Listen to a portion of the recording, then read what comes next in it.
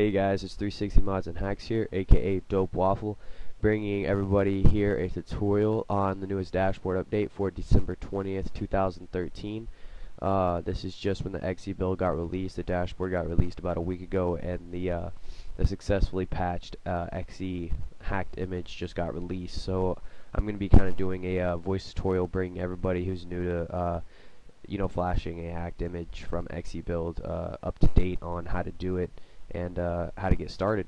Alright, so the first thing you're going to need is the download link in the description. Props to the guys over at Xbox Live Stealth at getting this for us. They just released it, so I'm going to go ahead and use theirs since they confirmed it's safe and everything. I didn't really want to upload a video on how to patch the dashboard since an XE build is much safer. With that being said, let's go ahead and get started. So what you're going to have here in these folders is just a couple of readmes, some text files, a launch INI, and then you're going to have an XE build 2.0.exe. Go ahead and run the XE build, and then you'll see this program right here. A lot of people do get really confused, but there's just a few steps you do have to take. What you're going to do is you're going to download a tool called Flash 360, okay? And once you download Flash 360, I'll have a download link in the description. You're going to put it on a flash drive, okay? Once you go into a flash drive, you're going to go into Flash 360 and press backup current file or current NAND to file. I believe it is button X.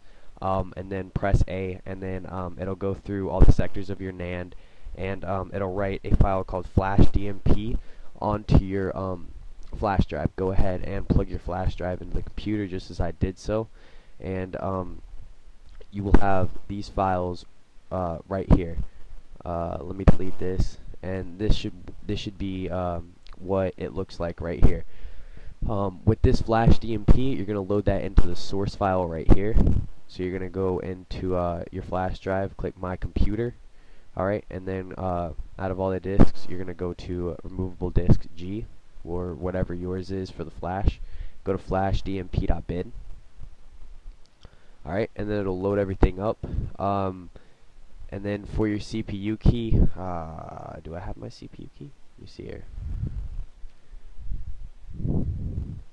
Yes, I have my CPU key. That's okay. Yeah, that works. Okay, and then you're gonna put your CPU key right there, and everything for the current status should be green right now. And then you're gonna click check KV. Mine's gonna give an error because that's not the right CPU key, because I don't want to use the real one that I have for this video. This is just an old CPU key that I had from another console. And then you will see everything should check out and check KV, right?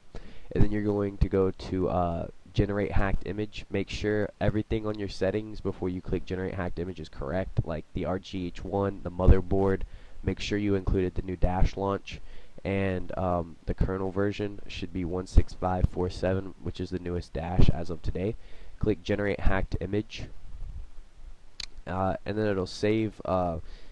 It'll say fatal errors. That's just for me, but for you it should make a file on your flash drive named udpflash.bin, and with that you're going to take the USB out of your computer, and you're going to go to your Xbox 360, load up Flash 360, load up the XEX again, and then it should say write UDP flash to NAND, and then it should say keep current KV config. Make sure you read that, because one option is keep current and the other one is do not keep current. So make sure you keep the current KV config. And then there's a few security. It'll like say press start and then press A, and then it'll build it. And with this doing so, it is it's going to flash your NAND into the 16547 image. Let me see here. I just turned on my console. I'm doing everything as y'all doing. I don't have a capture card or anything, so I'm just making sure I did everything right. Okay. So then it'll say done, and then press the back button twice, and it will say shut down. Takes 5 seconds, literally, and then it'll shut down. After that, wait about 5, 6, 7 seconds, and then boot your console back up. If you already had a a prior Xbox Live Stealth.xex plugin, what your console is going to do is boot and then immediately shut down. You can't get past this other than to press to power your console completely off and then press the power button and then the eject button. This boots with absolutely no plugins. Then you can go into XexMenu, find the Xbox Live Stealth.xex and press Y in XexMenu and it'll say delete, and then it'll boot fine after that.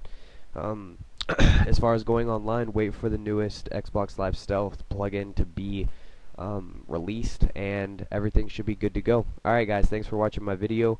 If you have any questions, comment other on 7 Sins in the comment box, and yeah, alright guys, I appreciate it. Thanks.